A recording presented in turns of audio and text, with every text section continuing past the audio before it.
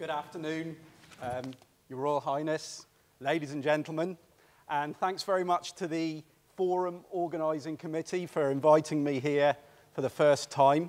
Let's hope it's not the last, so thanks for that. So anyway, today we're going to have a look at probably around 5 years of our research into equine stereotypic behaviour. In particular, we're going to focus on how changes in brain function can lead to the manifestation of these repetitive, abnormal behaviours that we call stereotypies. And I'm going to concentrate for most of my talk, I guess, on crib biting. But towards the end of the presentation, we're going to move more towards the locomotor stereotypy known as weaving. And I think it's really crucial whenever I'm kind of banging on about brain receptors in the laboratory. I think the overriding narrative here is that I always try to make it applicable to the way in which we manage horses, the way in which we train horses. Otherwise, what's the point of the research in the first place? So ultimately, guys, these are my aims and objectives. From a management standpoint, we're going to have a look at feeding and how feeding relates to brain function and how crib biting often relates from inappropriate feeding practices. Then for the second part of my presentation, this is an interesting one really because the alterations which give rise to crib biting and weaving, we think will also have a significant impact on the cognitive profile of the animal, the way that animal learns. So we're going to have a look at the cognitive changes that are associated with crib biting and weaving and make some recommendations for the proper training regimes of those animals. So anyway, on to topic one, feeding in relation to brain function and crib biting behaviour.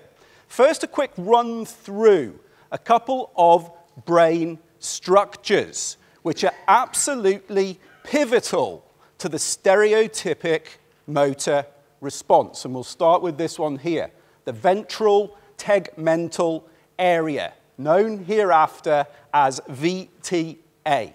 It's an area of the midbrain. It manufactures and releases a signaling molecule, a neurotransmitter called dopamine. Dopamine's released from the ventral tegmental area. Its primary target is dopamine receptors on a second brain structure called the nucleus accumbens. And the dopamine binds to specialized dopamine receptors on the nucleus accumbens. So how is this circuitry, which is pivotal to the control of stereotypy, how is this circuitry influenced by feed? So a closer look at the VTA and nucleus accumbens. One of the best ways to stimulate crib biting behaviour is to give that horse a small quantity of a palatable food, such as sweetened course mix. And so let's imagine we've fed a palatable food. In response to a palatable food, a secondary class of neurotransmitter is released. And we refer to this second type of neurotransmitter as the endogenous opioids. Some of you will have heard of endogenous opioids, such as the endorphins. Well, when we eat a palatable food, something we like, such as chocolate, many areas of our central nervous system will be flooded by endorphins.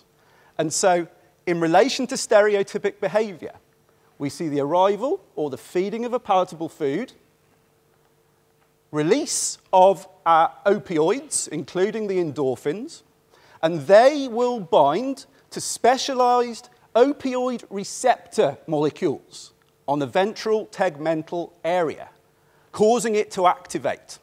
In response to this activation, the VTA transmits dopamine, and that dopamine binds to its receptor targets on the nucleus accumbens. causing the nucleus accumbens to activate. The behavioral upshot of this will be, on one hand, hyperactivity, but crucial to this argument, stereotypic behaviour. And that happens in a range of species, particularly the horse. So, if we inject a crib-biting horse with a drug called an antagonist that blocks these opioid receptors, so we're blocking those opioid receptors, we can more or less immediately abolish crib biting. And this result led us to think to ourselves, we perhaps need to have a closer look at what's going on at the level of the opioid receptors. And so, over the past 4 or 5 years, we've been quantifying opioid receptors in the brains of crib-biting horses versus the brains of stereotypy-free control horses. So we've been assessing opioid receptor density. And this is what we've found. I'm going to draw your attention particularly to our 2 brain regions of interest, the ventral tegmental area, the nucleus accumbens, and we don't just see a small increase in opioid receptors in the crib-biting horse versus the control horse. We see almost double the number. So there's no wonder feeding a palatable feed has this pronounced behavioral altering effect in the horse. And we've actually taken this and published this in a human preclinical journal because we felt it had broader ramifications than equine science alone. So in November 2018, we published this in the Journal of Behavioral Brain Research. But overall, what you've got here, guys, is a hypersensitized opioid mechanism at the level of the midbrain, the ventral tegmental area, and the nucleus accumbens. So we feed a palatable food. Imagine what's going on up here. We've got the liberation of endogenous opioids. So the endorphins are going to be flooding that animal's system. They're going to be binding to those sensitized receptor targets on the ventral tegmental area, dopamine transmission, and crib biting. Okay? So in terms of the best way to impact on this circuitry, I'm afraid it's very simple. We've got to try and feed horses rations that have lower palatability status. We need to be cutting down the concentrate feeds in these animals' diets in order to reduce stereotypy frequency. We should forget the crib strap, the electrified stable. The best way to bring down stereotypic behaviour, particularly crib biting, is to cut down on the concentrates. We can make this work to our favour in many instances. Let's imagine that you're at a horse sale. You're going to purchase a horse, or you're thinking of purchasing a horse, and you're thinking to yourself, this might be a crib biter. I've seen this animal gnawing at the stable door a little bit, but I'm not quite sure. The best way to find out: small quantity of a palatable food, and that animal will beat its way to the nearest crib-biting surface. So then, these brain structures, this neural circuitry, ventral tegmental area, nucleus accumbens, it's also quite crucial to the control of various forms of learning. And we hypothesized that due to these altered pathways in the crib-biting horse, we hypothesized that crib biters would learn differently. And we trained a group of crib biters, a group of weavers, and a group of controls to target a screen for a food reward. Really easy to teach cribbers, control horses, and weavers to do this. Okay, and you'll see the screen light up again in a second. This is a horse quite early on in the training, and you'll see the screen light up. He'll select the screen in a second. He was a little bit slow, and the food arrives in the hopper. All horses, we could train to do that. Then we reprogram the device such that targeting the screen no longer resulted in food. And we quantified the number of unreinforced button presses that these horses committed or made. So in the absence of food reward, crib biters go on and on and on and on, pressing that button. They're highly persistent. They're highly habitual. But for me, this data really gets interesting when we look at the rate of learning, the number of trials required to teach these groups of horses the initial screen selection behaviour. The cribbers and weavers learn rapidly, significantly more so than the control horses. So these horses learn quickly, cribbers and weavers. The problem is, with crib biters, the unlearning will be difficult. And it's crucial that we factor that into our training regimes. So just to kind of draw all of this together. Overall then, folks, by reducing palatable concentrate feeds in the diet, we can reduce crib biting behaviour in a welfare-friendly manner. One thing I think that we need to bear in mind, and if you look across some of the better studied species, the rodents, for example, this type of change in opioid receptor populations is always stress-induced. And if we're going to stop these receptor changes from happening in the first place, the key thing is to keep the stress levels down. But I love this data. Crib biters and weavers learn simple tasks quickly. And if I talk to top event riders, Andrew Nicholson being one, he almost favourably selects for crib biters because they do his job really well. They're the type of horse that learns quickly, it thinks quickly, and if he drops a rein in the middle of a difficult combination, they're the sorts of horse that'll get him out of bother. So I think we need to abandon the negative connotations that we sometimes apply to stereotypic behaviours. With the caveat that crib biters, unlearning will almost certainly be difficult. And overall, as long as we adapt our training regimes to bear this in mind, I think we can turn these behaviours to our advantage. So that's where I'll leave it for today, guys. I'd just like to finish by thanking my co-workers, my wife, Catherine Hale, who is in the audience today, but also Dr. Sebastian McBride and Matt Parker from the University of Aberystwyth and Portsmouth, respectively. So thank you very much.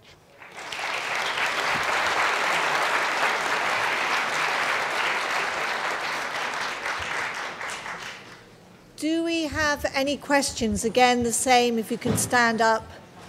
Any questions for Andrew? Over here. Jane Skepper from Horse IT. That was absolutely fascinating. One question I'd like to ask you is, you say that stress can start the receptors to be more responsive to cause the crib biting. Would it be fair to say that then there's a genetic disposition for that to take place? We don't know in the horse, but if you look across the better studied species, particularly the studies which feature mice, there is a strong genetic link, and we've started to investigate that in the horse. At the moment, we don't have the appropriate funding, but there's quite a bit of anecdotal and a couple of studies which do suggest a genetic link. So I think you're absolutely right. It's not going to be genetic encoding of crib biting behaviour. It's going to be genetic encoding of stress susceptibility. And I think it would be great to get to the bottom of that in the horse. It would probably need quite a lot of funding to do that. I don't know whether you know much about genomics, but it would require what we call a genome-wide association study, which doesn't come cheap, but certainly it's on my bucket list. We have a question there. Do I have to stand up? Right in front. Jen Greenhouse from Myerscough College. Today we've talked a lot of different subjects, but education has been a massive theme. I think everybody's kind of said what we need to do is improve education. To me, the presentation that you have just given has illustrated that humongously. Thank you. The issue I have is helping students to go out there and not allow people to say that horses do stereotypies because they're bored. It makes perfect sense to me what you've said. I'm sure it does to everybody here. Where are we going wrong where people are still saying horses exhibit wind-sucking weaving and all that because they're bored? Yeah, I mean, boredom is always going to be a factor, but it's ultimately the frustration that comes from boredom. So, for example, if you're maintaining a horse on a 70 to 30 diet of concentrate to forage, you're going to have an energized horse. You're potentially going to have that as a very palatable ration that's going to be eaten quickly. So undoubtedly that animal's going to find itself in the context of a time vacuum in the stable. So rather than boredom, which I agree is not a good way of describing causal mechanisms, frustration in relation to restricted feeding. I think that's one of the main ones, to be completely honest. But the other two that seem to be really crucial are social isolation and restricted locomotion. So restricted feed, social isolation, restricted locomotion. Those are the big three as far as causal factors are concerned. But getting the message out there is really important, because we still find ourselves in an age when there's a slight disconnect between the academics in the ivory towers and the people managing horses. And there's nothing I enjoy more than talking at this kind of forum where my findings can actually have some impact. Down here. So, Tim Morris, I was going to put your findings thing. If you were buying a horse, an expensive horse, and you asked the vet what was in the pre-purchase drug screen, would you like an opioid antagonist like naloxone in there as well? It may sound facetious, but it's actually a deadly serious question. Would you? Yeah, a bit of naloxone. We've all watched Casualty on a Friday night or whenever it is, and if you see people with a heroin overdose, they fill them full of a drug called Narcan, which is naloxone, which is absolutely what you're talking about. And in horses, the study I referred to earlier, the opioid blocker study, that was naloxone. And it's exceptionally good at stopping crib biting. Exceptionally good. So maybe some sort of slow-release cocktail. But I don't think pharmacological intervention is the way forward. Right. I think on that note, thank you very much, Andrew.